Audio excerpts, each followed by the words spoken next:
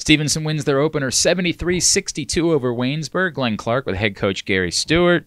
Coach, obviously an incredible second half, but I want to start with this is not the biggest team you've ever had, but you just out-rebounded your opponent 47-18 in the first game. What does that say about this group? How thrilled were you with their effort on the glass? Oh, I loved it. I loved it.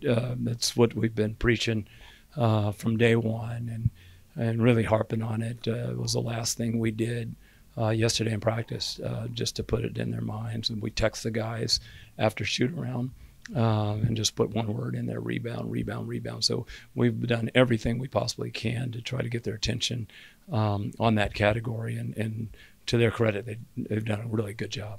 What happened late in the first half that it just seemed like you hit a wall a little bit?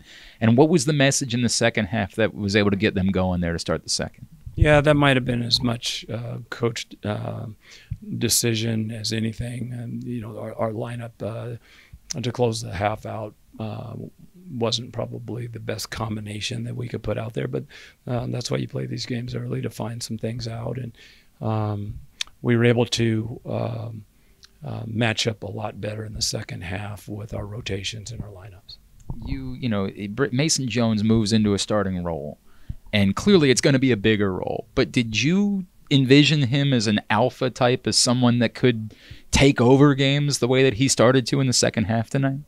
We did. I didn't know when. Obviously, this is pretty early, first game of his sophomore season, but he's a kid that was an MVP of his league, and he's used to doing the heavy lifting, and he's talented. I mean, he can make shots from the three-point line.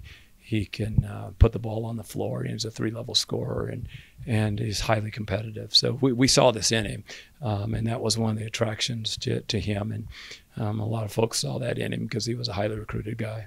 They had two guys that really kind of went off from outside, and I don't want to dismiss that because I'm sure you're frustrated about that and you want to do better. But aside from that, the defense was, I thought, top-notch tonight. Yeah, Glenn, we just can't guard him from the perimeter. I mean, we went over there a couple years ago, and young man goes 11 of 13 from three, and we really stressed it. You got to get him, be there, arrive on the catch, and try to run them off the three-point line. But give them some credit. I thought they made some tough ones, and it was fun to watch because there was periods of times there we were flying all over the place, and that's something that, quite frankly, Glenn, we have not been doing with consistency, is playing that side of the floor.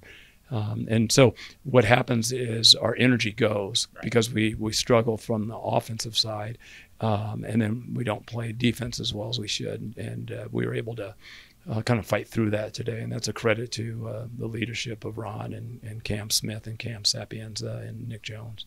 The active hands, too, in the paint tonight. Coach, it was a tough season last year for this group, which was largely, brought back. This is basically the same group.